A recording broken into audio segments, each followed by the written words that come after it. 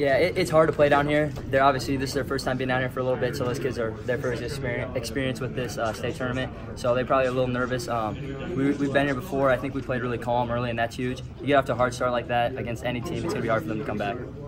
What was working for you personally? It seemed like, there was no way that you were not going to not lose. No, I was feeling pretty good in warm-ups. They were sagging off me pretty good. I was pretty far out early in the game, but they were kind of letting me shoot. And after I made the first one, then I kind of felt in the rhythm for the next couple, where you can't let me, if I get the first one wide open, then I can get myself in a rhythm and kind of go through with that. After that first one, were you a little surprised that they still sagged off you on the second and then the third one? The second one I was a little surprised. The third one I was real surprised, and I was like, hey, if they're going to keep doing this, we could have some fun tonight. I kind of felt like Steph Curry out there for a while.